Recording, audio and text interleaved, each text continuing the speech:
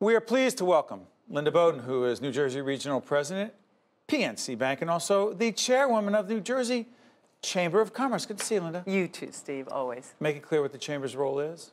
The Chamber's role, put very simply, is to ensure that the business environment in New Jersey is friendly, that there's a vital economy that indeed is able to enhance the business person's success. What's standing in the way of the state being more, quote, business friendly?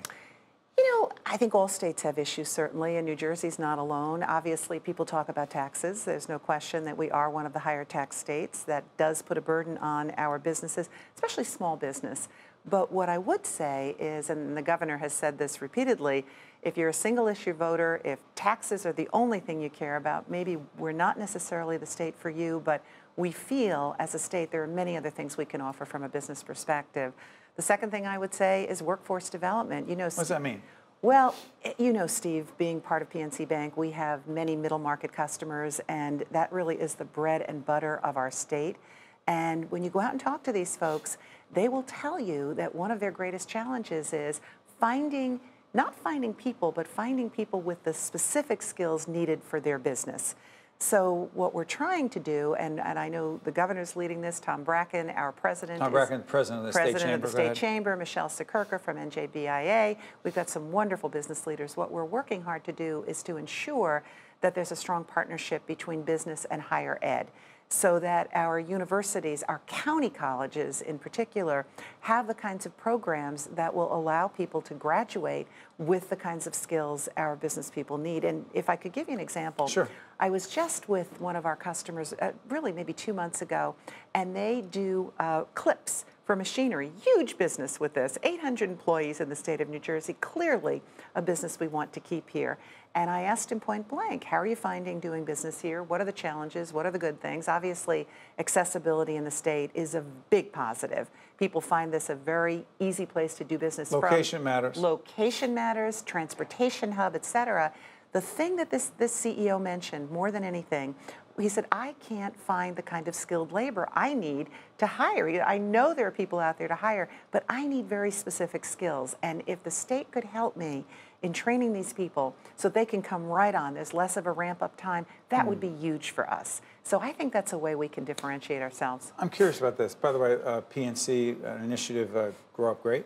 Yes. That we collaborate with. Focused on, let everybody know what Grow Up Great all stands. It's just not just a slogan. It's Grow Up Great, helping children 5 and under to grow up great. So we work hard to try and give them a head start so that, and this does have business implications, so they can grow up and be productive, contributing members of our community here in New Jersey. Absolutely. Let me ask you this, Linda. Do you ever notice how people are divided in this sense? Many people, not all, but they get focused on, are you for big business or for business or against business? As if it's mutually exclusive. Well, also as if business are not employing people. Go ahead. Yeah.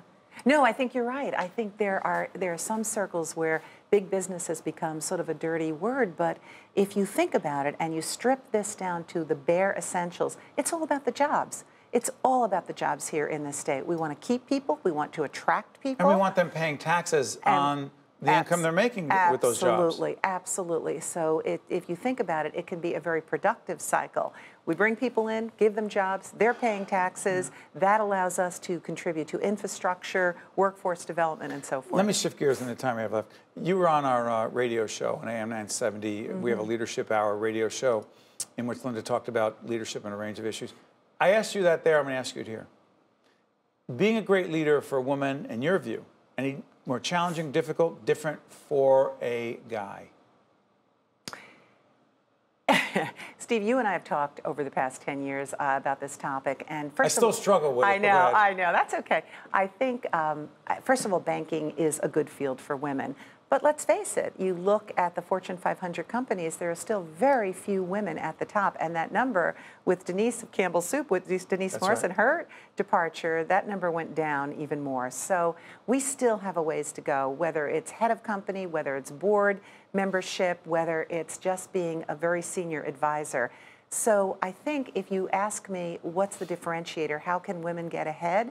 I do think women bring a certain collaborative sense to the leadership role. And, you know, studies are showing now that one of the most important aspects of being a leader is empathy. Now, we didn't have that out there years ago, but empathy, understanding what your employees are going through, ensuring that you're listening to your employees. You know, I've said to you several times, I'm a believer in values flowing down and ideas flowing up. We as leaders set the tone. We really put the value set in place. We model that behavior, but you have to be open to ideas bubbling up, and that's the way you can get better. Diversity is another aspect, obviously. More sensitive to the need for it?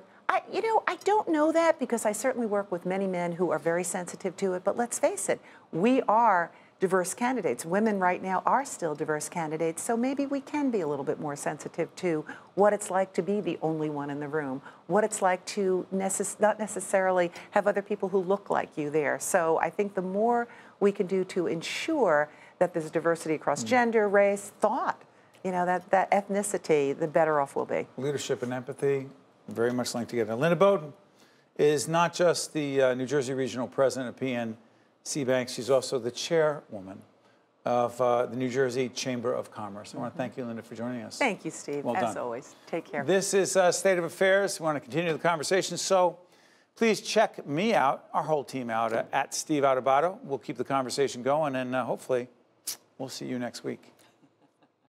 State of Affairs with Steve Adubato is a production of the Caucus Educational Corporation, celebrating over 30 years of broadcast excellence. Funding for this edition of State of Affairs with Steve Adubato has been provided by NJIT, the law firm of Gibbons, P.C., the Turrell Fund, supporting right from the start NJ, International Union of Operating Engineers, Local 825, the New Jersey Education Association, Keystone Mountain Lakes Regional Council of Carpenters, Englewood Health, and by these public-spirited organizations, individuals, and associations committed to informing New Jersey citizens about the important issues facing the Garden State, and by Employers Association of New Jersey.